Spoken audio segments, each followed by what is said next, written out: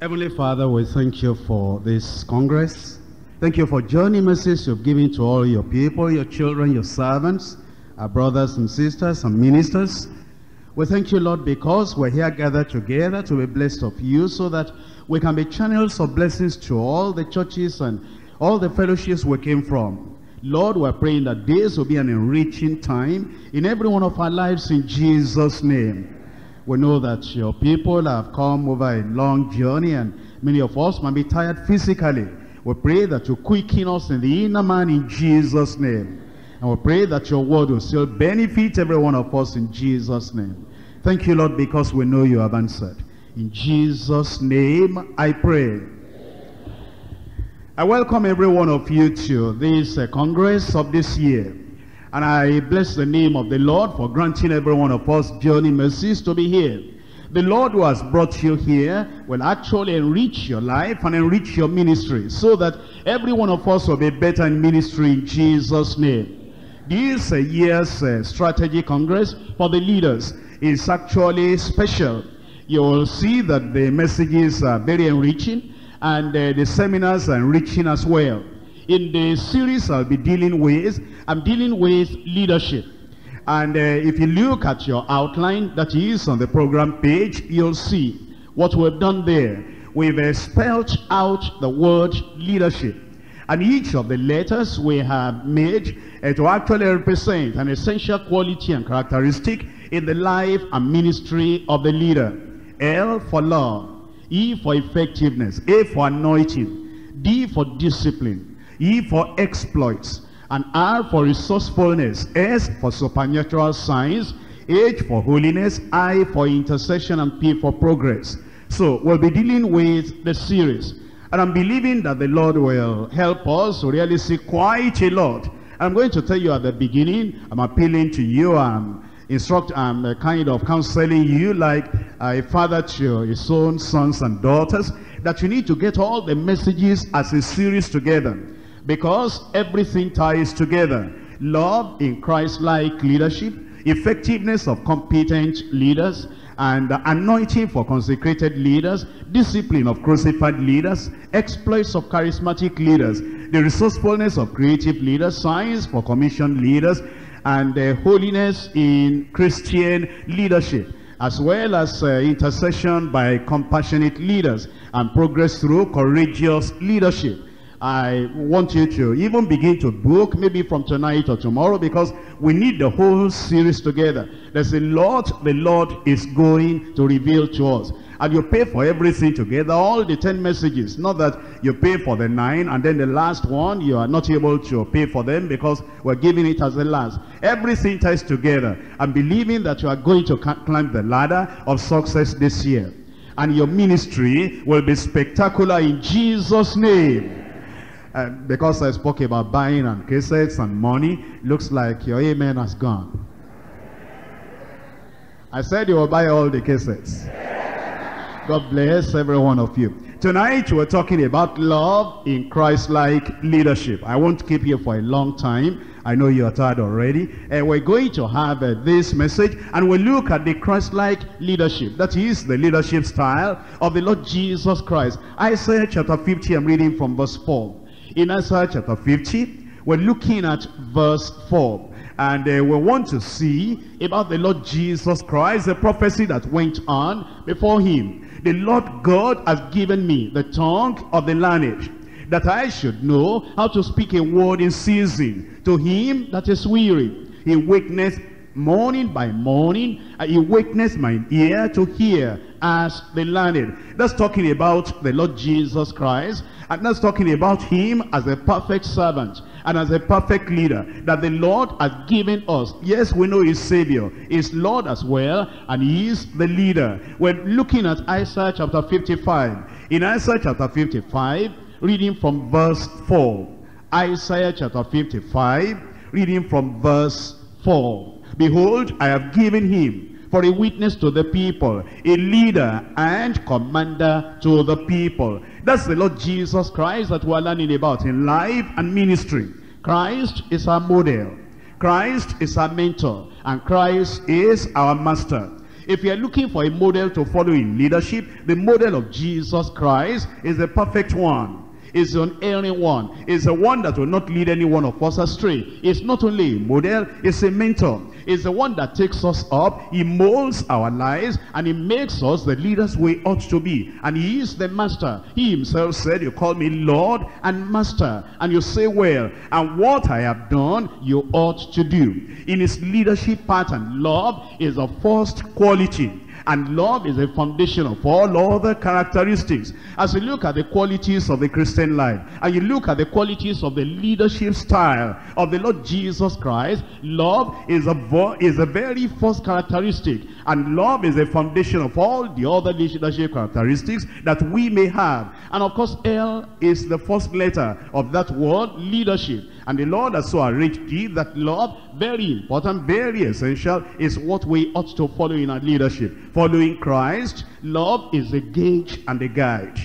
As you are leading the people of God, and you're asking yourself, what's the gauge? What's the guide of my leadership? Then you understand, love should be the gauge and love should be the guide. Not only that, number two, love is the model and love is the measure. Anything you are going to do, you may not understand what you ought to do at a particular time, what direction you ought to go at a particular time, what counseling you ought to give at a particular time, and what action you ought to take, what decision you ought to take in a particular time because of the ministry. The model is love, the measure is love. Number three, love is the passion and the power of Christ-like leadership. The passion of our heart and the pursuit of our life and the power of our leadership should be the love that characterizes the life and the ministry of the Lord Jesus Christ. The greatest indeed is love. As we look at 1 Corinthians chapter 13, you will see what the word of God is telling us. It says the greatest of all the qualities we can have, of all the gifts we can have, of all the graces we can have, of all the abilities we can have, and of all the skills that we may have for leadership or for your personal life, the greatest indeed is love. In 1 Corinthians chapter 13, we're reading from verse 1. Here we have the word of God telling us the essence of love and the importance of love, the indispensability of love. It tells us, 1 Corinthians 13, reading from verse 1. 1 Corinthians 13 verse 1, though I speak with the tongues of men and of angels, and have not charity, have not love, and become a sounding brass and of a tinkling cymbal.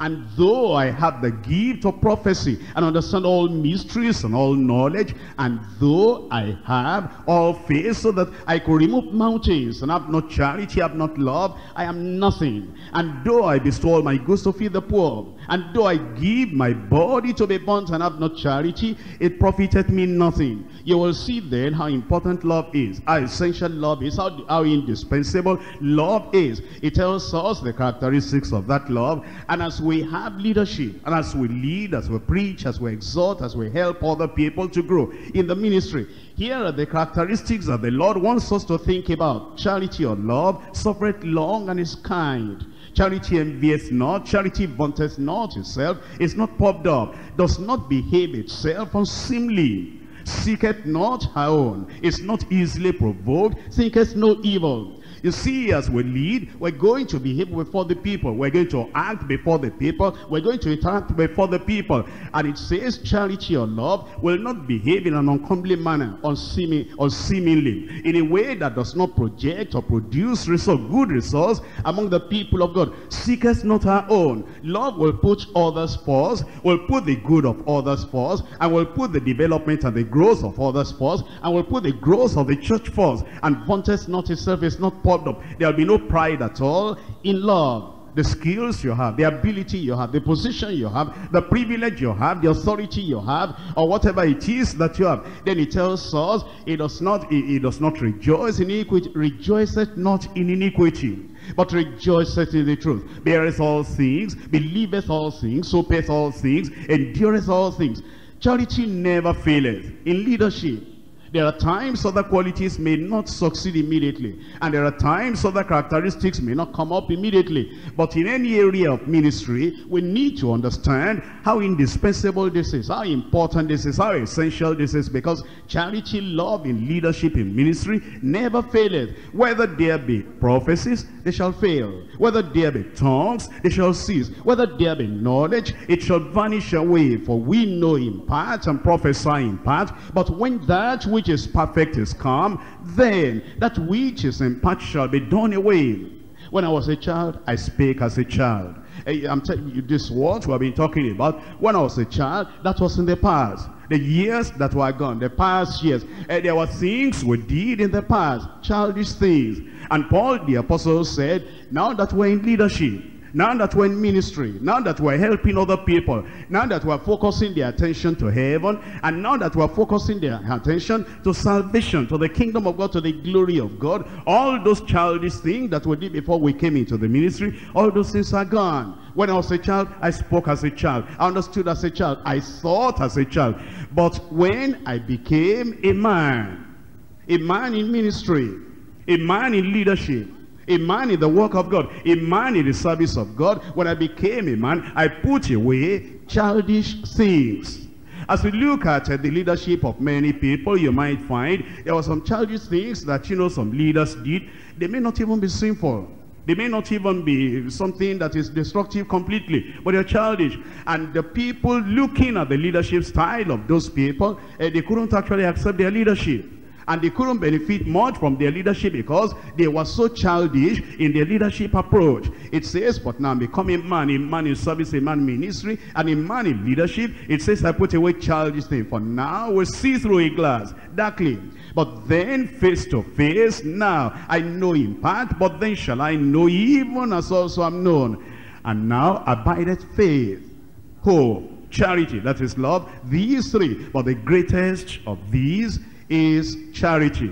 The greatest indeed is love. Supreme love for God, our Creator, our Redeemer, the Father of our Lord Jesus Christ, and the one that so loved the world, so much he gave his only begotten Son, that whosoever believeth in him will not perish but have everlasting life. And the one that has selected us and called us into the ministry. What kind of love should we have for him? Number one, supreme love for God. Number two, sacrificial love for sinners.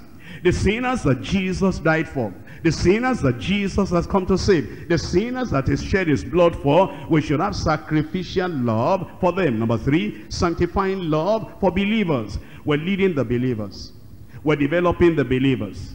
We're growing the believers. We're discipling the believers. And we're maturing the believers. And because of that, we only do that with love. And it should be sanctifying love for the believers. Number four, submissive love for God's word. The instrument in our hand, the weapon in our hand, by which we'll be able to carry out our ministry, by which sinners will be converted, by which believers will be matured, and by which will prepare the people of God for glory, for heaven, for the rapture, is the word of God. And we need to have submissive love for that word. Number five, sincere love for the work of God. The work the Lord has given us to do. We need to have real love, sincere love for that work. To lead demands that we love. Love God supremely. Love sinners sacrificially. Love believers with sanctifying love. And love the word of God with submission. And love the work of God with sincerity. I divide the message to three parts. Number one, following Christ as Lord and Master. Following Christ as Lord and Master. Number two, feeding Christ's church with his life-giving message. Feeding Christ's church with his life-giving message. Number three, focusing on Christ's leadership model. I come to number one, following Christ as Lord and Master. Actually, when the Lord called his own disciples, he called them into salvation and service at the same time. He was calling them to salvation. He was calling them to service. He was calling them to become saved. He was calling them to also serve. He was calling them to become the sons of God. He was calling them that they'll become his servants as well. In Matthew chapter 4. Matthew chapter 4, I'm reading from verse 19. Matthew chapter 4 verse 19, and he says unto them, follow me, and I will make you fishers of men. I will make you. He had the ministry in mind.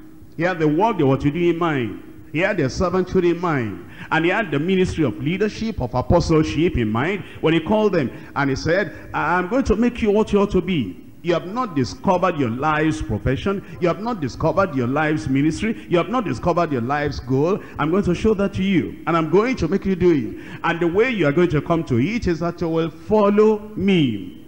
There was an initial following of the Lord. There was a continual following of the Lord. They were to rise up and follow him immediately. That's into salvation. And then they'll be following him in every characteristic, every quality, everything they did, in his moral life, spiritual life, in his dynamic life. They were to follow the Lord. And as they followed the Lord, he said, you'll be following me, and then it will be a process of making you what you ought to be, the servants you ought to be, the leaders you ought to be, and the great apostles you ought to be. I will make you the fishers of men. In talking about fishers of men, he's talking about evangelists. In talking about fishers of men, he's talking about pastoral ministry. In talking about fishers of men, he's talking about the apostleship. In talking about fishers of men, he's talking about them as the servants of the Lord.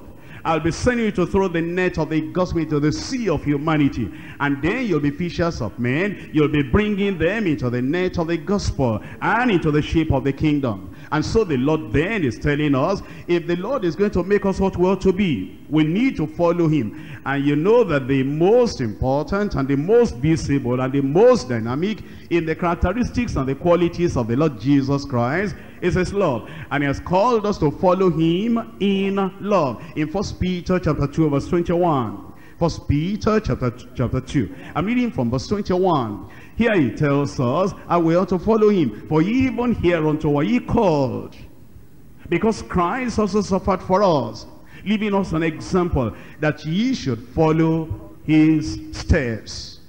He has called us. And the calling he has called us is to follow after him, and to live like him, and to love like him, and to learn of him, and to do what he would have done. That's the reason why we should be conscious of the Lord Jesus Christ every time, putting the Lord before us every time. And the question should be on your lips every time, what would Jesus do? Are you a leader over the people of God? What would Jesus do? Are there times you get tired and the people still need your attention? What would Jesus do? Are there needs in the lives of the people? You are called as a leader to meet those needs. What would Jesus do? Is there anybody that is mistakenly getting into error and you need to correct, and then you have the tendency of giving up and saying, even if you correct, they are not going to listen? What will Jesus do? Is there anybody that is trying his best, but the best is not measuring up, and you feel like, displacing that individual? What would Jesus do? Is there anybody that is slow in getting your leadership and in getting the teaching and the training that you are giving? Are you going to abandon them and pick other people? The question is, what did Jesus do? We're to follow the Lord Jesus Christ in our leadership style, in everything that we do, in the relationship we have with the people of God, with the servants of the Lord, and with the workers that are working under us, and with the ministry in the church. What will Jesus do will be the question every time. And we know that whatever Jesus will do will be based on love. Because Jesus acted and Jesus spoke and Jesus did everything that he did in love. Even when he corrected people, it was in love. And when he commended people, it was in love. And therefore, let us bring this into our hearts, that we want to follow the leadership style of Jesus Christ. We're following Christ as Lord and as Master. In John chapter 13, I'm reading from verse 1. Now before the feast of the Passover, when Jesus knew that his hour was come, that he should depart out of this world unto the Father, having loved his own which were in the world, he loved them unto the end. That's what Jesus did. That's how Jesus led. And that's how we ought to lead. We ought to lead with love. We ought to lead with the understanding that God is love, and Jesus Christ manifested that practical love in leading his own people. And if you look at the lives of the disciples of Jesus, as was discipling them, developing them, training them, perfecting them, showing them the way they ought to go, there were many, many things that happened in the midst of those disciples, but every time Jesus spoke in love. Every time Jesus acted in love. Every time Jesus related with them in love. And then he brought them from the level they were and brought them to a higher level. And the Lord is calling us as leaders, that we are to follow the leadership pattern of the Lord Jesus Christ. Having loved his own which were in the world, he loved them to the very end. In Ephesians chapter 5, I'm reading from verse 1. Ephesians chapter 5, I'm reading from verse 1. In Ephesians chapter 5 verse 1, here we're told in the word of God how we ought to follow the Lord. And the characteristic in particular we ought to follow, we're told here, Here he tells us in Ephesians chapter 5, looking at verse 1, be ye therefore followers of God as dear children. And if the children are to follow God, how much more the sons and the daughters? How much more the ministers? How much more the servants of God? How much more the people that have got the privilege of serving other people, serving the people of God, serving the church of the living God? Follow God, followers of God as their children. In what way? Verse 2, and walk in love. And walk in love. And live in love. And act in love. And conduct yourself in love. And relate with the members of the church in love. You are making an announcement, act in love. You are correcting something, do it in love. You are training the people, do it in love. You are trying to point out something that, hey, this is not okay, church, do it this way, say it in love. And you are trying to improve on the quality of service, all the other workers and members of the ministry that they are putting forth, do it in love. Just ask yourself, if Jesus were here and Jesus were training these workers and Jesus were training these people in service, developing them, bringing them up, how will he do it? He'll do it in love. Walk in love. As Christ also has loved us. Haven't we made our own mistakes in the past? Yes, we did. What did Jesus do? He loved us.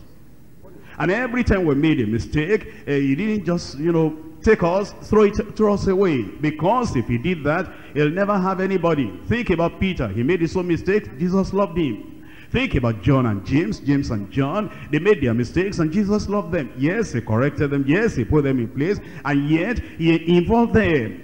And he didn't abandon them totally and permanently. He loved them. Walk in love. And we who represent Christ, and we who are working for the Lord, that's what we are to do. In training the people of God, in training the workers in the church, and in helping the members of the church that they should be what they ought to be. Yes, we'll teach sound doctrine. Jesus taught sound doctrine. Yes, we're going to tell the people to beware of false prophets and Pharisees and scribes, but we can say it in love. There'll be love in your tone. There'll be love in your appearance. There'll be love in your disposition, in your facial appearance. Do it in love. It says, walk in love as Christ also has loved us and has given himself for us an offering and a sacrifice to God for a sweet smelling savor. It tells us in Philippians chapter 2. Philippians chapter 2, I'm looking at it from verse 3. Philippians chapter 2, reading from verse 3. Let nothing be done through strife and vainglory in the work we're doing for the Lord.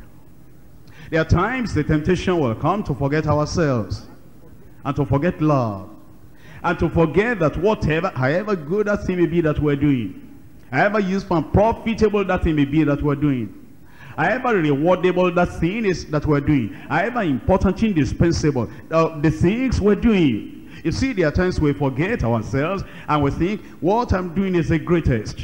If I don't do this, the ministry will not be complete. If I'm not there, the thing will not be done. And that kind of air, that kind of attitude, I'm so important, I'm so indispensable. Without me, the church cannot move on. Can bring vainglory, can bring pride, can even bring strife.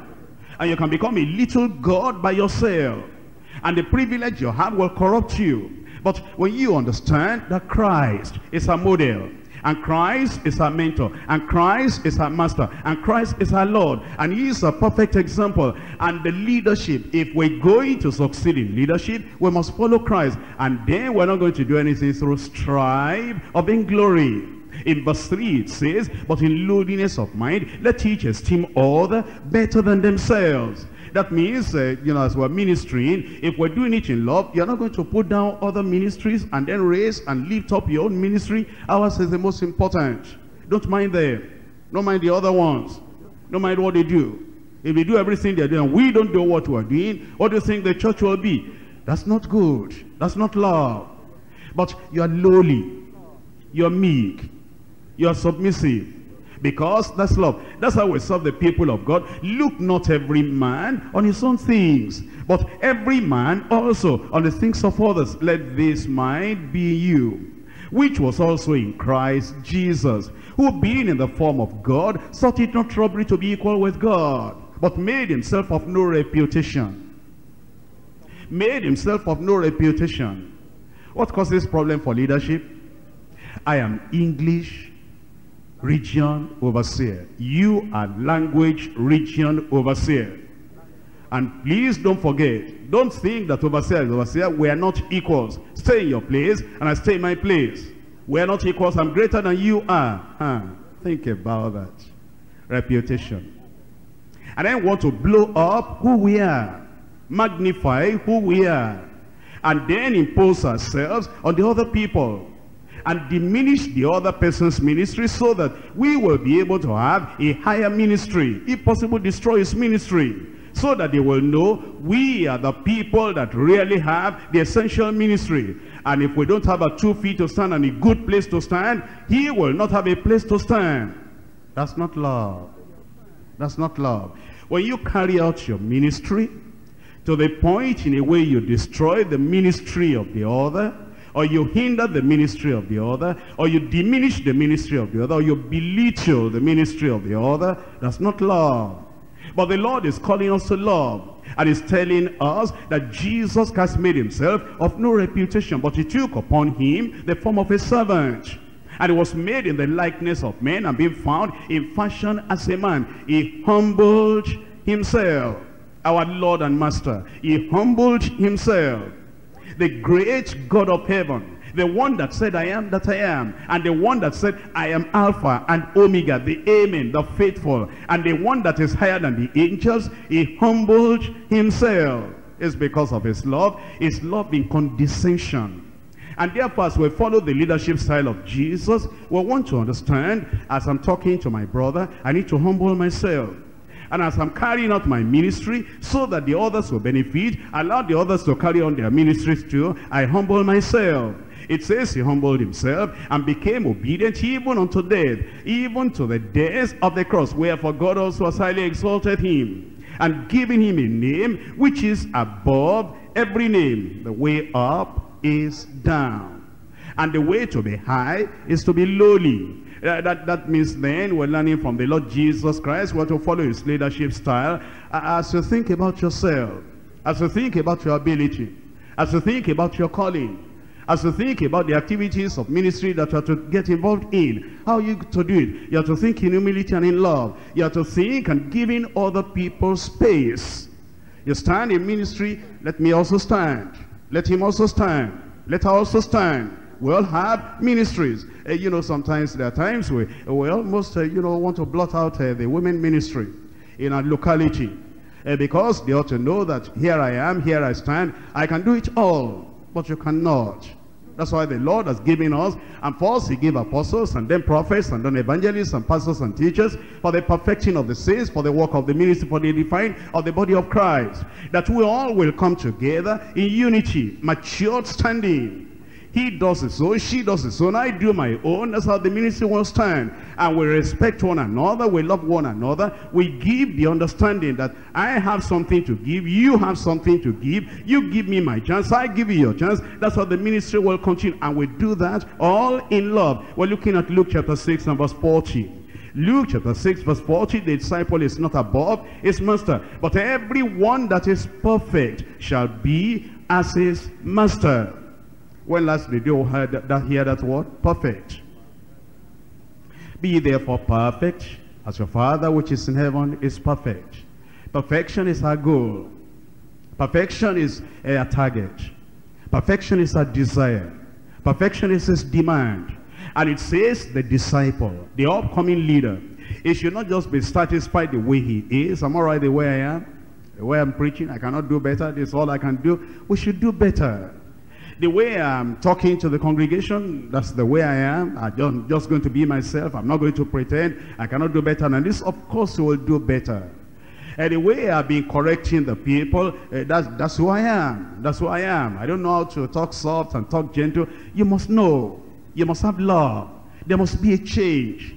And it is that change that is making us to be more and more like the Lord Jesus Christ. The disciple is not above his master, but everyone that is perfect shall be as his master. As we consider the love of Christ in leadership, what do we know of the characteristic of his love? Number one, compassionate.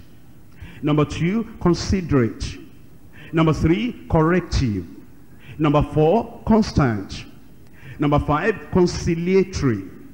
Number 6, constructive. Number 7, contagious. As we manifest love in our leadership style, the style or the love should be compassionate. If the people are suffering, have compassion. If the people are having some pain, so they're having some pressure on them, have compassion.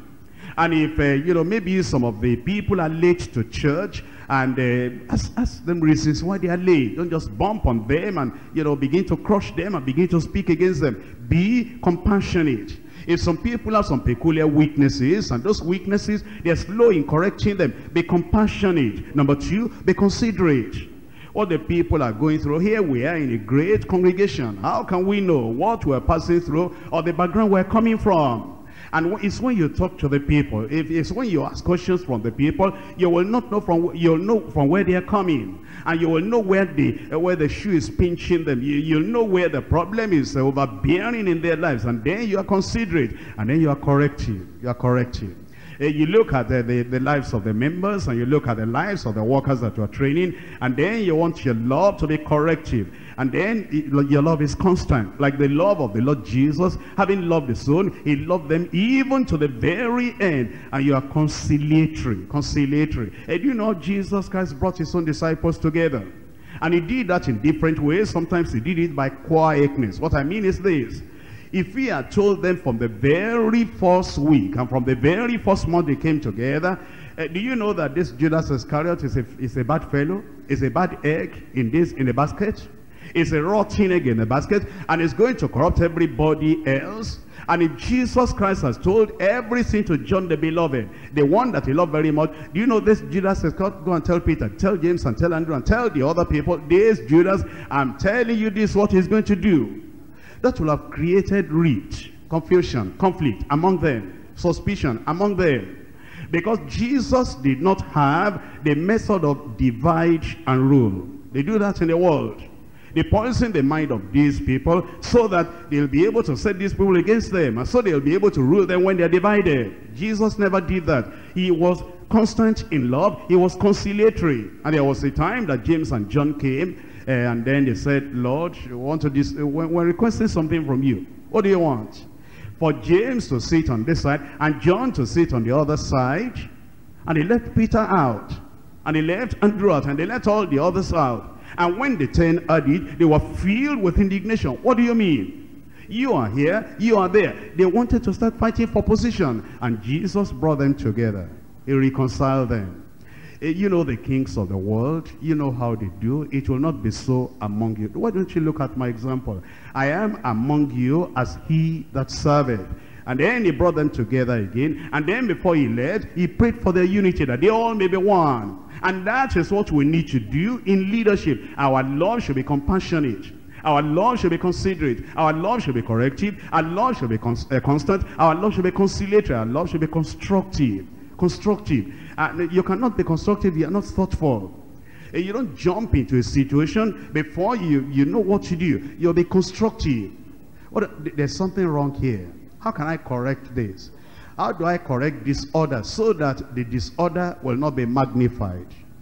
Be constructive. Here is a person that is not measuring up. He's not doing as he ought to do. How do I bring him to become a better leader, a better worker, a better servant of God? Be constructive. How do we construct? Well, there are times I have to pull down some things that God told Jeremiah. I've called you and I've appointed you that will pull down, and that will throw down, and that will dig out, and then you will plant and you will build. We must be constructive in our leadership style. Number 7, contagious love. That when the people see, it even happens in the family. If the daddy and the mommy, if they are in love together and the children observe them, you're going to find that children in that family, they're going to love one another. We never see daddy and mommy fighting. We never see them arguing. The love is going to pass on, spill over to the children.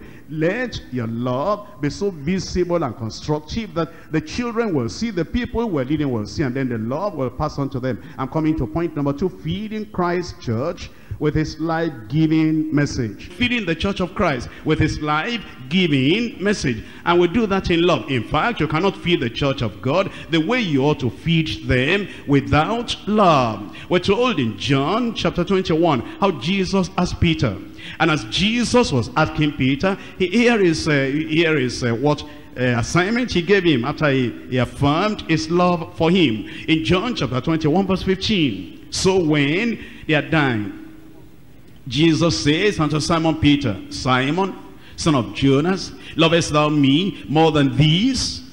Lovest thou me, but more than these? Because you know there are many things that are trying to crave, that are trying to catch the attention of our lives.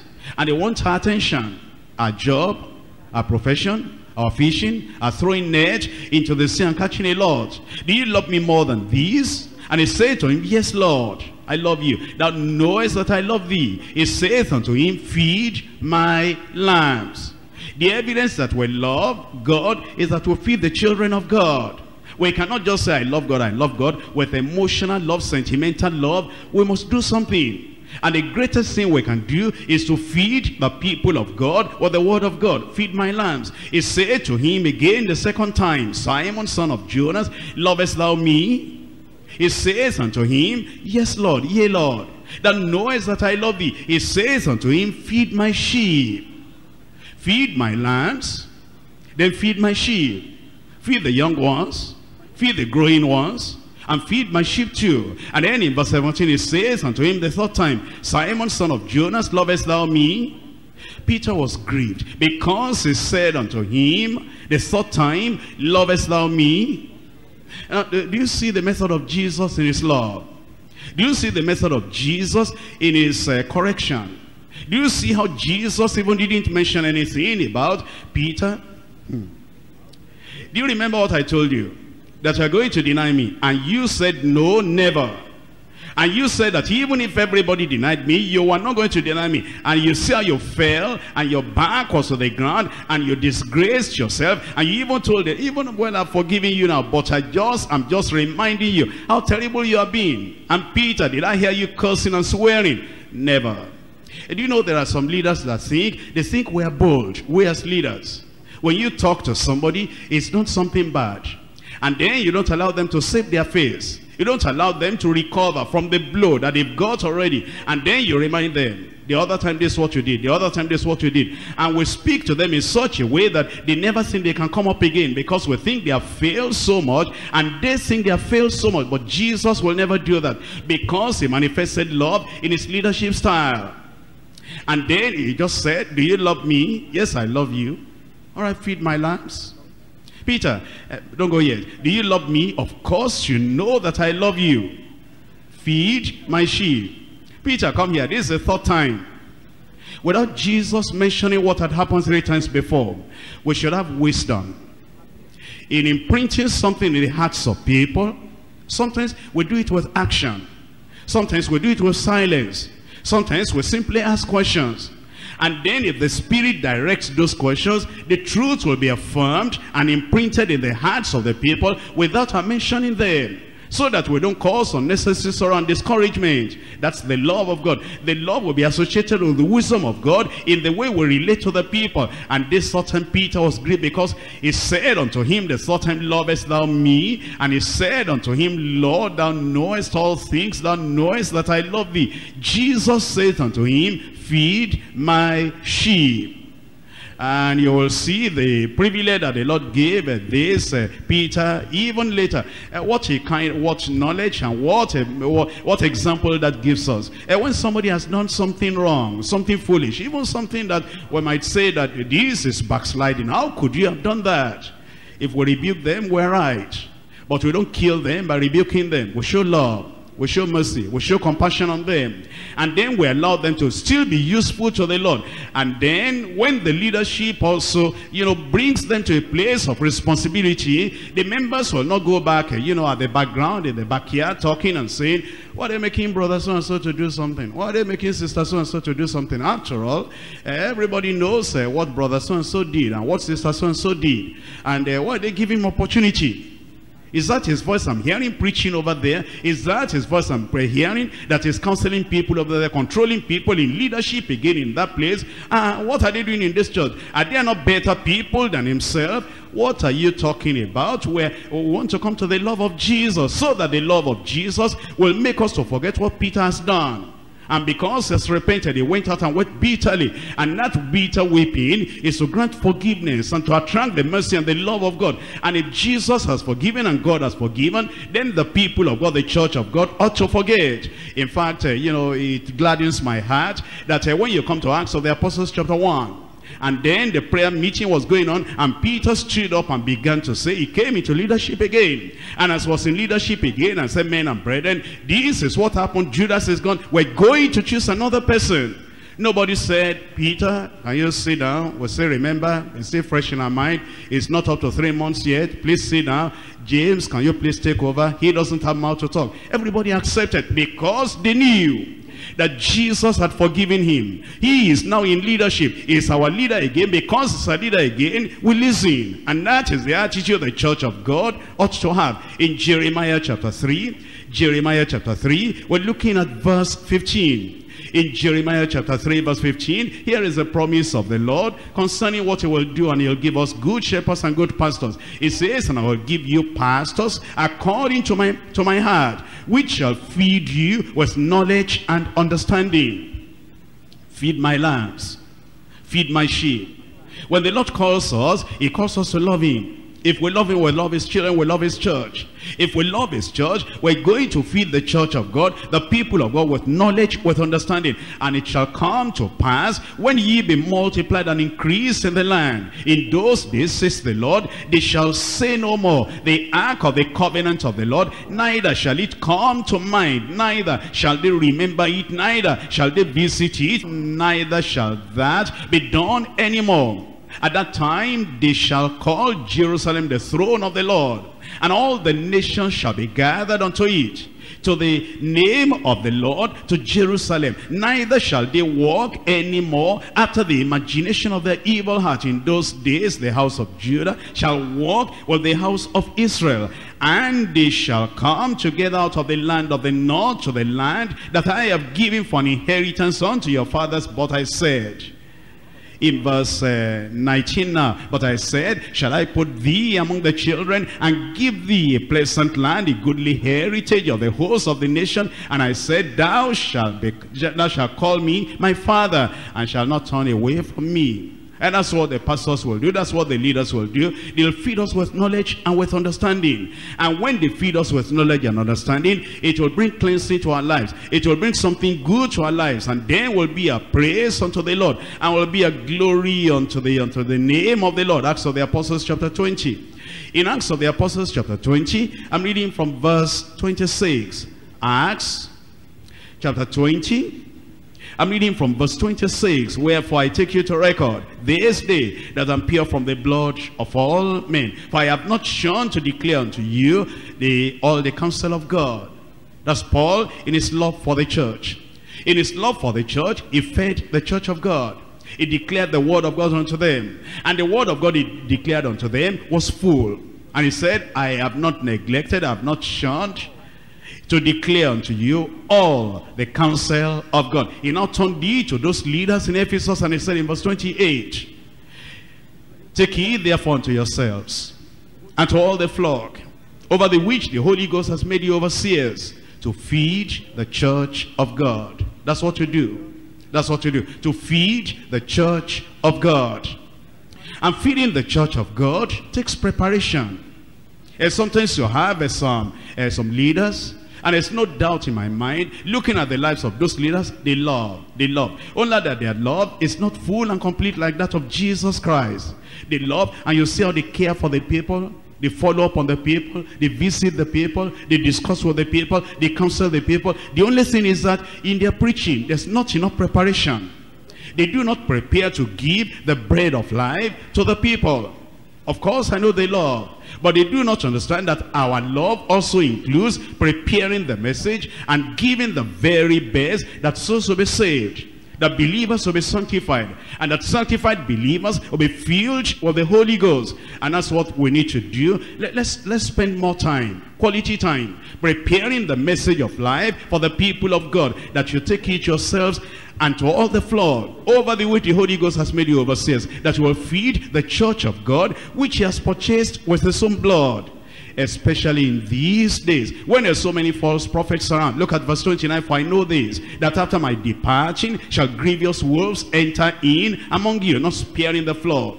Also of your own selves shall men arise, speaking perverse things, to draw away disciples after them. Therefore watch, and remember that by the space of 3 years I cease not to warn every one night and day with tears. And now, brethren, I commend you to God and to the word of his grace. The word, that's the central thing in the ministry. I commend you unto God and to the word of his grace, which is able to build you up. If we love the people, we want them to be built up, we want them to grow, we want them to be well equipped. And what is going to do that is the word of his grace.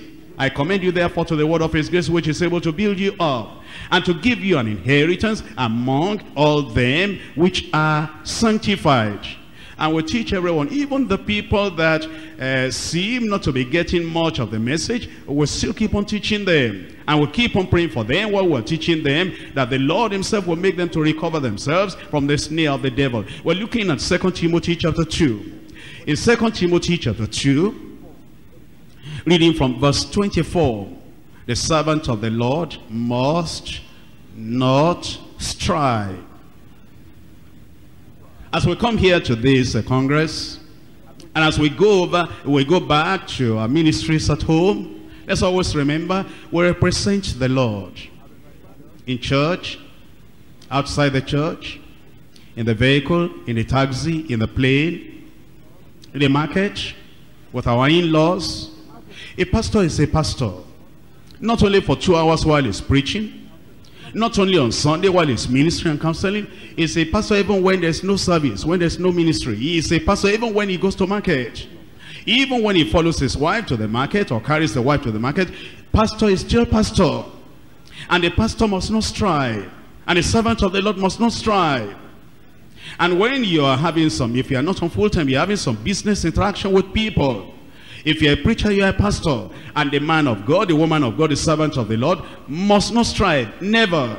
But be gentle unto all men, apt to teach, patient, in meekness instructing those that oppose themselves. They don't know they are opposing themselves. They think they are opposing you. You're trying to get them out of sin into the Savior. They are opposing you. And you're trying to make them better in the ministry. They are opposing you. And you're trying to make them higher, get them higher on the ladder of progress, but they're opposing you. And you're trying to feed them, but they're biting your hand. They don't know they're hurting themselves. They think they're hurting you. And that's why the word of God is saying that even though they're doing that, even though they're opposing you, while they're opposing themselves, what they think they're opposing you, in meekness instructing those that oppose themselves. If God peradventure will give them repentance to the acknowledging of the truth, that they may recover themselves out of the snare of the devil, who are taken captive by him at his will. And that's what the Lord is telling us. The Lord is challenging us that we need to follow the Lord in love. And when we follow the Lord in love, we're going to feed the church of the living God. And we feed them with the life-giving message of the Lord. I come to point number 3. Focusing on Christ's leadership model. Focusing on Christ's leadership model. Many of us who are here, we've had some experiences outside the church. And you'll find many people like that. You think about Moses, for example. He had some experiences outside leading the people of God, Israel. And you'll think about David. He's had some experiences in the jungle, on the field, before he was called to come and lead the people of God. And you find Paul the apostle, he has some experiences too among the Sanhedrin. And the danger is that if you have been a leader in the world, and there's a way you conducted leadership in the world, when you come into the church and you're now a leader, if we're not careful, the pattern of the political leaders, you might be following that without knowing. And all the strategies and all the methodologies of those leaders in the world, if you're not careful, you might be following them. Because if you have been a leader in the world, in any area, all the strategies you learn to the world, all the ideologies you learn to the world, all the techniques you learn to the world, how to make other people submit and make them do things. It might be effective in the world, and then you come to the church, but you understand, those methods are not fully the methods of Christ. And the Lord is telling us, as you come to the Lord, as you come to the church, and now you're a leader in the church, go back to the Word of God and focus on the leadership style of the Lord Jesus Christ. And if we do that, then we'll be following after the Lord, and He'll make us fishers of men. Our ministries will actually have the success and the progress that you ought to have. Let's come back to Isaiah again, chapter 55. Isaiah chapter 55, focusing on Christ's leadership model. Isaiah chapter 55, I'm reading from verse 4. Behold, I have given him for a witness to the people, a leader and commander to the people. Behold, thou shalt call a nation that thou knowest not, and nation that knew not thee shall run unto thee, because of the Lord thy God, and for the Holy One of Israel, for he has glorified thee. Here the Lord is telling us that Christ will be the leader, and that he'll be the leader of the people. As a leader of the people, there'll be Gentiles that will run after him. There'll be Gentiles that will believe on him. And that's what has happened today. We have many Gentiles and many Gentile nations as they are following the Lord. And we are following the Lord from among Gentile nations in Africa too. And that means that has been fulfilled. But you see how Jesus Christ led in John chapter 15 verse 4. John chapter 15, reading from verse 4. Abide in me, and I in you. As a branch cannot bear fruit of itself, except it abide in a vine, no more can ye, except ye abide in me. I am the vine, and ye are the branches. He that abideth in me, and I in him, the same bringeth forth much fruit, for without me ye can do nothing. The Lord is telling us in the privilege and ministry that he has given us that we need to abide in him. Abide in him. Abide in him. When we get angry over the congregation, we're not abiding in him at that point. When we correct something the way the political leaders of the world will have corrected it in their party, we're not abiding in Christ at that time. And when we're boisterous and we're overbearing on the people of God that we're leading, and we do like, those, militant, powerful, mighty people of the world, how they crush, the people under them. When we do that like the people of the world, we're not abiding in Christ at that time, at that point. And when we do things that we know that if those things were done against us and to us, it will not please us. If the leaders above us will do that to us, we know that it will not be pleasing to us. And we do that to those under us, we're not abiding in him at that time. And if we want our ministries to bear fruit, we must abide in him. We must live in him and do it the way he will do it. It says, abide in me and I in you. As a branch cannot bear fruit of itself except it abide in the vine, no more can ye except ye abide in me. If I am the vine and ye are the branches, he that abideth in me and I in him, the same bringeth forth much fruit. Don't let us forget the reason why ministry is to bear fruit. And many times we forget that. We think I'm just there to minister. Because if we're conscious we are to bear fruit, we'll be asking ourselves, if I preach it this way, present it this way, proclaim it this way, give it to the people this way, not only preaching, another thing you are doing. If I do it this way, and the people see that I'm doing it with a spirit of contention, a spirit of strife, a spirit of getting even, a spirit of retaliation, a spirit of he did that to me, I'll do this to him.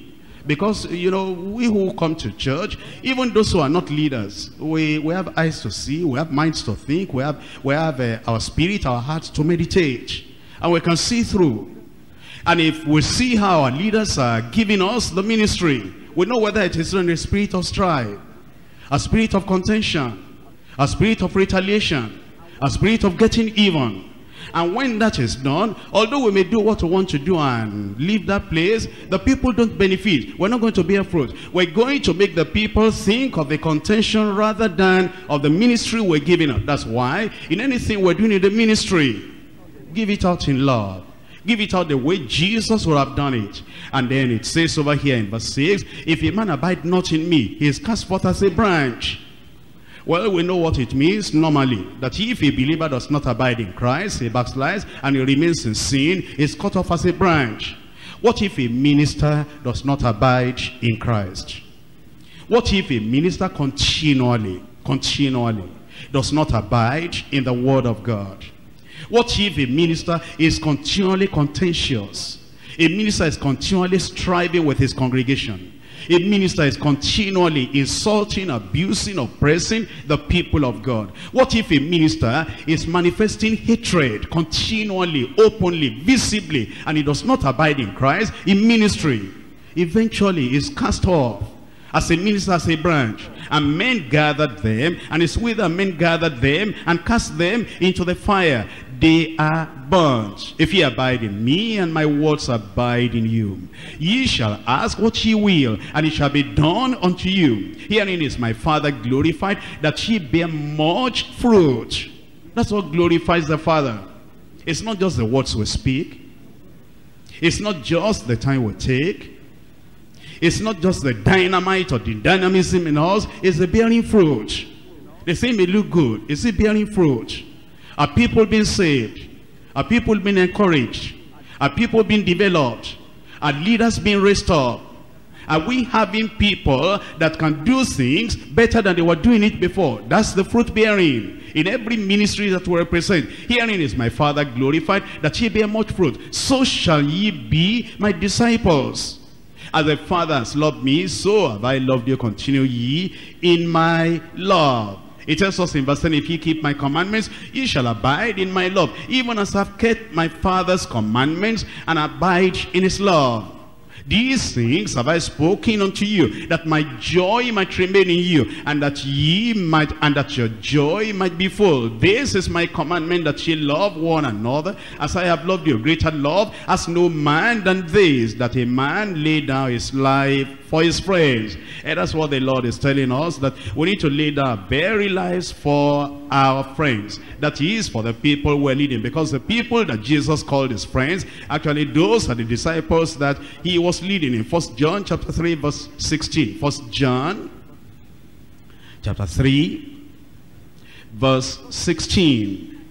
In 1 John chapter 3 verse 16, hereby perceive we the love of God, because he laid down his life for us.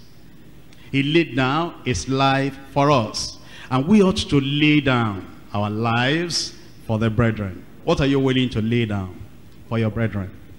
For the people we're leading, what are we willing to lay down? And it's as we consider the love of Jesus and the ministry of Jesus and the style of Jesus, we'll lay something down. Some things that are precious to you, as the life of Christ was precious to him, and he laid it down for the benefit of the people. And he says we ought to lay our lives down for the brethren. Some things that you might say, I love doing this, I like this, I appreciate this, this is just me. When I do it, I feel high, I feel great, emotionally charged. But if it's hurting your brethren, if it's not helping your brethren, if it's not helping the flowing out, overflowing of the ministry to them, can't we lay that down? For the benefit of the church, for the benefit of the ministry, that we show that practical love for the people of God. As I close, let me go through the letters of the word leadership, and then show you how this also describes the love of Jesus in his leadership style.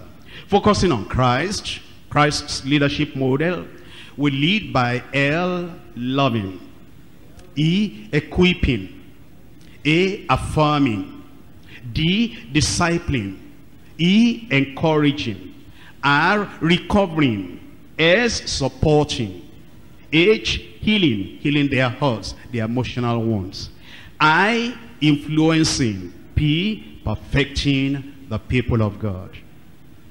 As we manifest the love of Christ in our leadership style, we must be loving. You see how I put that? That's in continuous tense. That is, in leadership, you love, you keep loving, you are loving unto the very end. And then you are equipping them.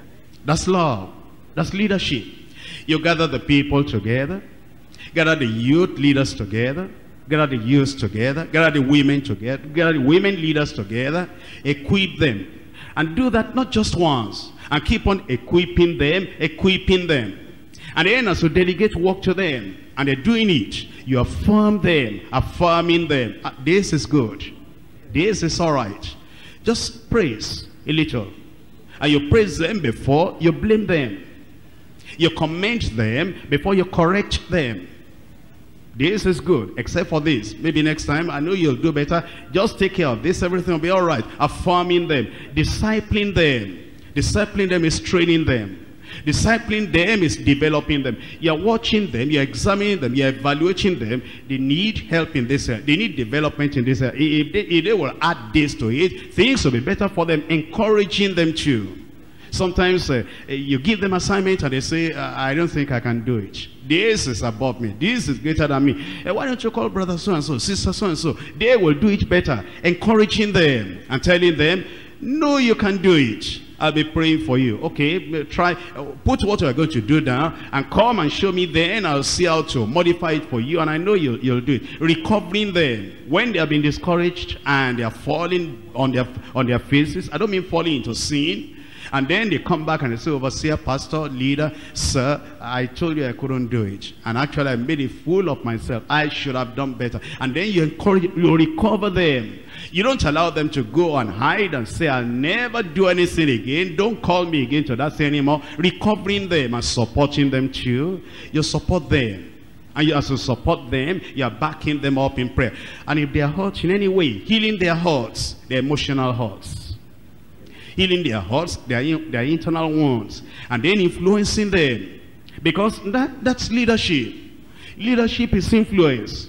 When you are impacting the lives of people, influencing the life of people, inspiring the lives of people, and they say, I want to do better. I want to be like Jesus. I want to be like so-and-so. I want to be like such and such. You are influencing them, impacting them, inspiring them, perfecting them. Perfecting them. And of course you yourself must love perfection and excellence if you're going to encourage the people you are leading also to move towards perfection. Perfecting them.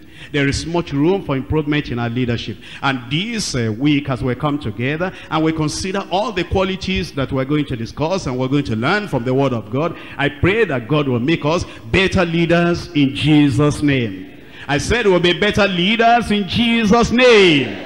Let's rise up and talk to the Lord in prayer. Tonight we have seen love in Christ-like leadership. The Lord wants us to follow after the Lord Jesus Christ, and in the role that we have in the church, in the things we're doing in the church. That's why the Lord brought us here, so that we'll be able to follow after the leadership style of Jesus, and the Lord himself will be able to move us forward, move us higher, move us to greater heights in the work of the Lord. Open your mouth and pray to the Lord. We're leaders, let's pray like leaders. Don't show tiredness as if we're just having general retreat. And let us pray as if we're real leaders. We have the mind to be like Christ. We have the mind to love like Christ. We have the mind to learn from Christ. We have the mind to do everything like Christ. We want to be more and more like him, more and more like him. And he prayed with all his heart. He prayed fervently, and he prayed with all, in fact he was sweating great drops of blood. Thy will be done in my life, O Lord. You pray to the Lord too, that the Lord himself will help you, that the love of Christ will be the gauge and the guide of your life, will be the model and the measure of your life, will be the passion and the power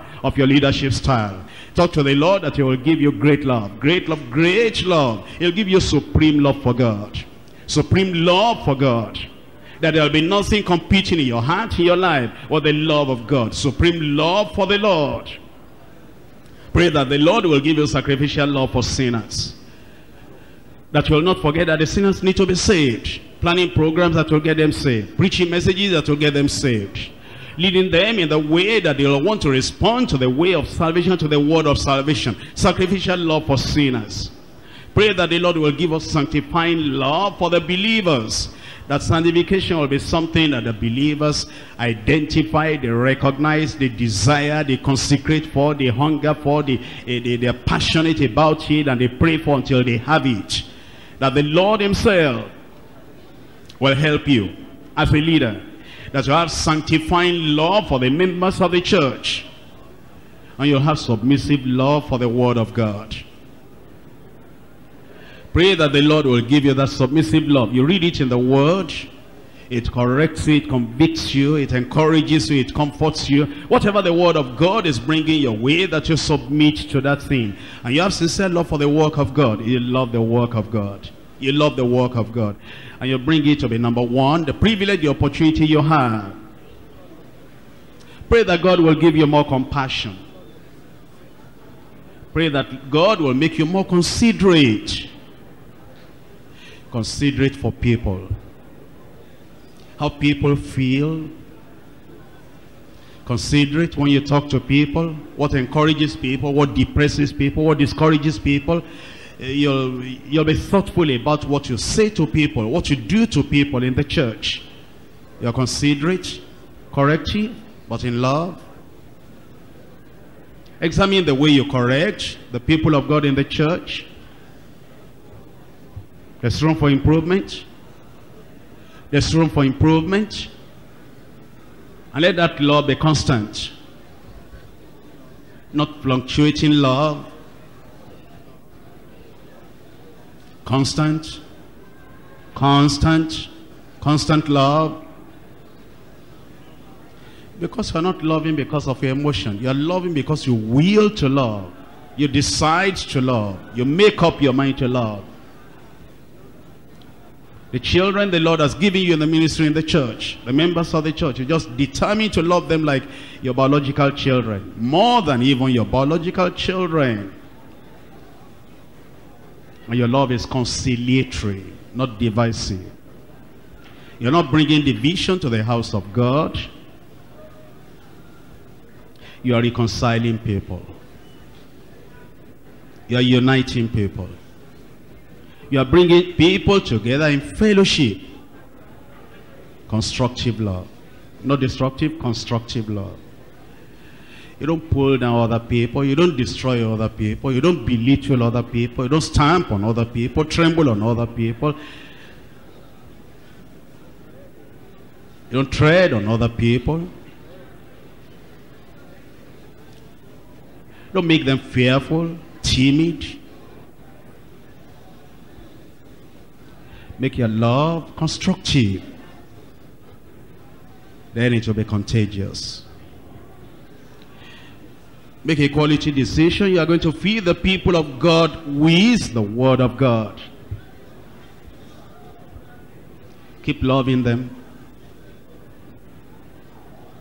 Keep equipping them.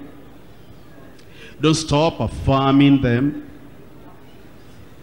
Have more grace in your life that you'll keep on discipling them, developing them, training them, encouraging them too,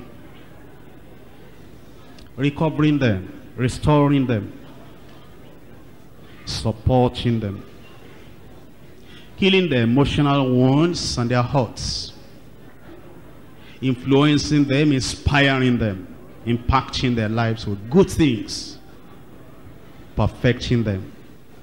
That's our calling.